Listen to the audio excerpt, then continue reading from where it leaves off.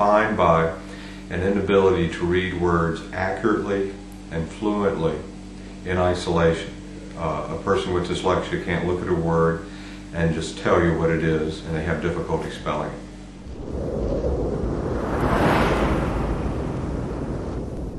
We know a lot about the heritability of dyslexia, that about 50 to 70% of how well a person does in reading is explained by genetic factors.